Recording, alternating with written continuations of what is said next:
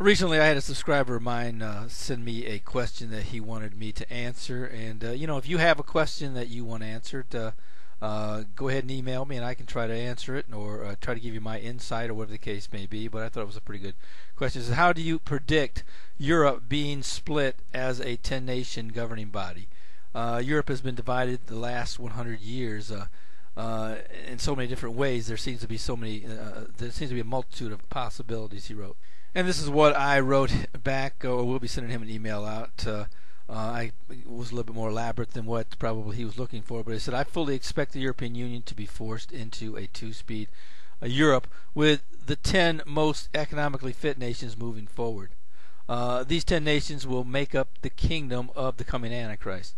As many of you know, the Bible is pretty clear that the European Union will likely be the coming 10 kingdom nations that will lend their power to the Antichrist. That's found in Daniel 9:27, and also it talks about it in Revelation 17:12 and 13.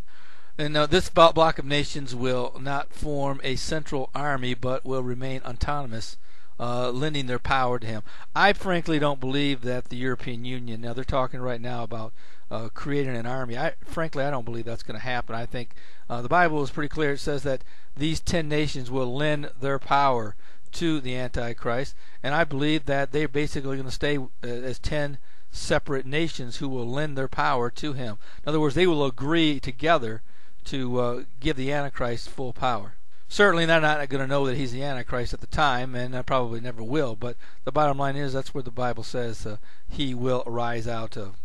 And as I brought to you before, the central governments of the European Union right now are looking for, in fact, the foreign ministers of the European Union are at this time looking to lend their power to a certain man. They're actually looking for someone to make as their permanent president, who will have far-reaching powers, more than the present leaders do have. I go on by saying it is unlikely these 10 nations will be grouped together until after the rapture of the church.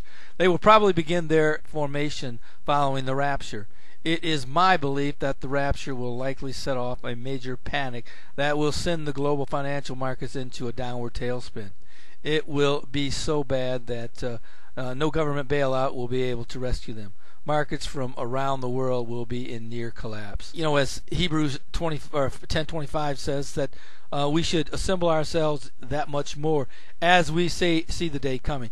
I believe that we can see the day coming when the Lord will rapture the church, or when he will come back as well. And I believe right now that many Bible prophecy experts and watchers out there are seeing that day coming as we speak.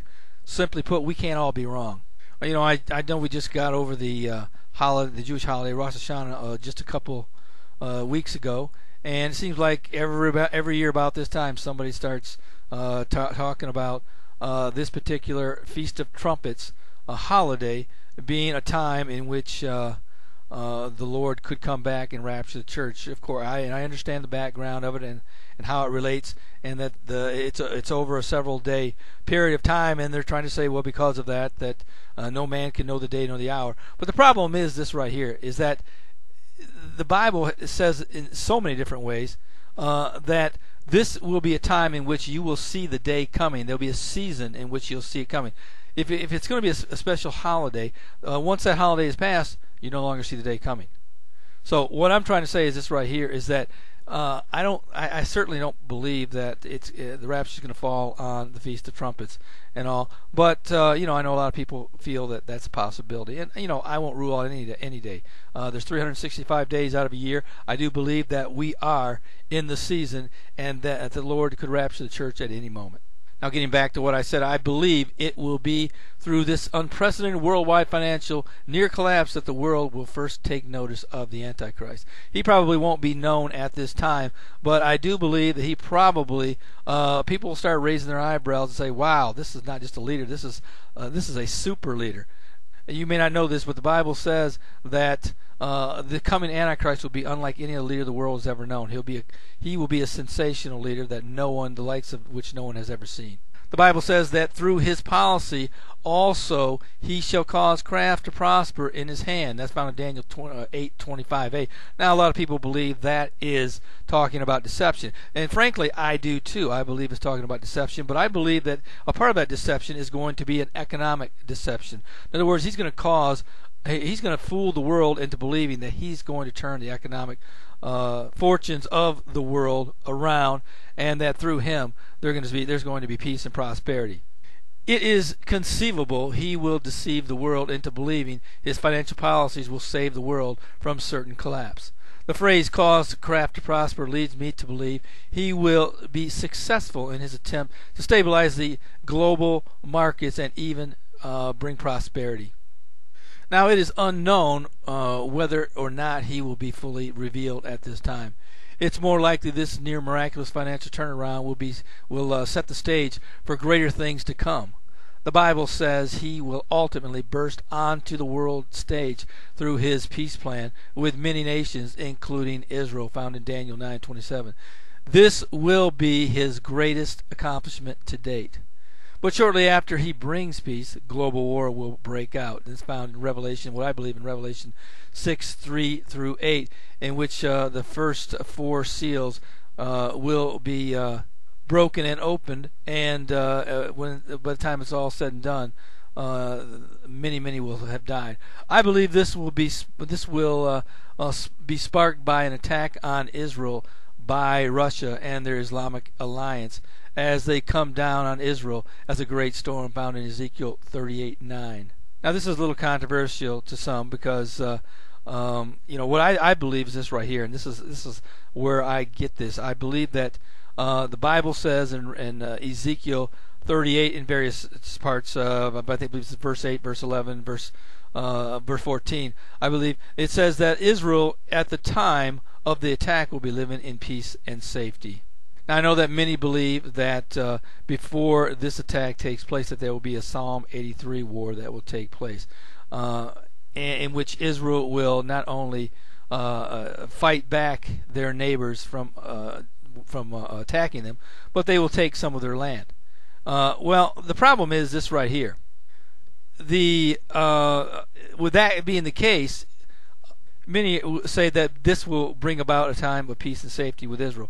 But the problem is this, that even if Israel destroys all of their neighboring enemies, takes all of their land, that still doesn't take care of their most notable to date enemy, and that is Iran. Iran, even though if this does take place in which they destroy all their enemies, take all their land, Iran's still going to be pursuing a nuclear weapon.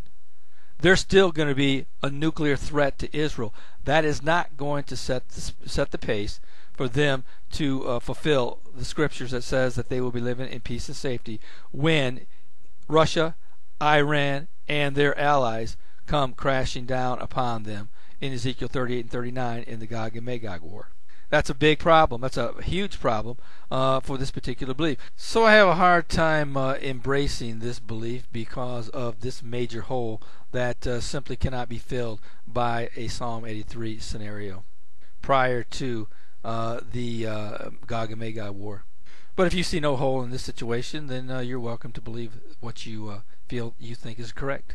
But going forward with this, I frankly believe that once the Ezekiel 38 and 39 war commences, I believe that there probably will be, on the heels of a Gog and Magog war, that the Israel's neighbors will join in attacking on Israel and will be caught up in the fray. So I actually believe it's a reversal of what many believe. I think that the Ezekiel 38 and 39 war will take place first, followed by the other nations that surround Israel getting in on the battle. Now, getting back to the Antichrist, whether or not the Antichrist and his kingdom will come to the aid of Israel is unknown.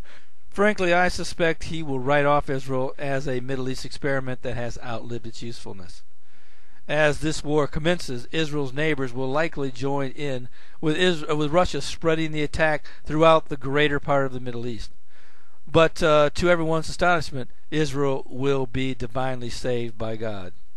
Now, I will say this: I do believe the Antichrist eventually will, and his kingdom will eventually be forced to enter this war, but it probably won't be until after it is evident they could be the target of a nuclear weapon. In a major series of preemptive strikes, the world will be engulfed in nuclear war.